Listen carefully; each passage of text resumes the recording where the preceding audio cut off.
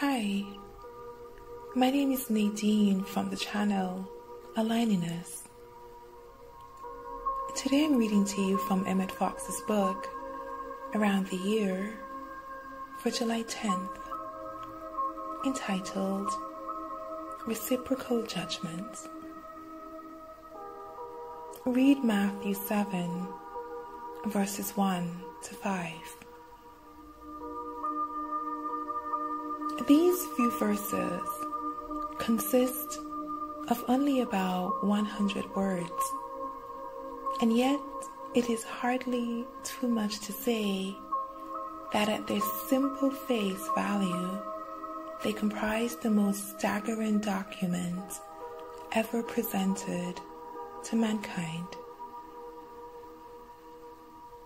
In these 5 verses, we are told more about the nature of man and the meaning of life and the importance of conduct and the art of living and the secret of happiness and success and the way out of trouble and the approach to God and the emancipation of the soul and the salvation of the world than all the philosophers and the theologians and the savants put together have told us.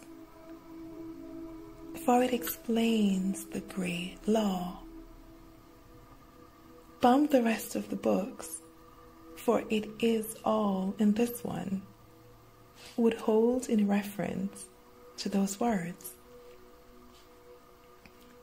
People are very apt to think, especially when they are strongly tempted, that they can probably escape the clutches of authority in some way or other.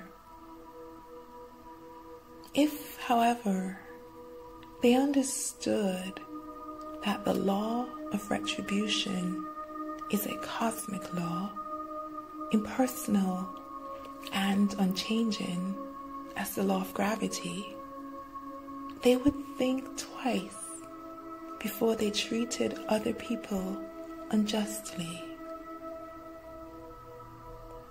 The law of gravity is never off duty, and no one would ever dream of trying to evade it, or coax it, or bribe it, or intimidate it.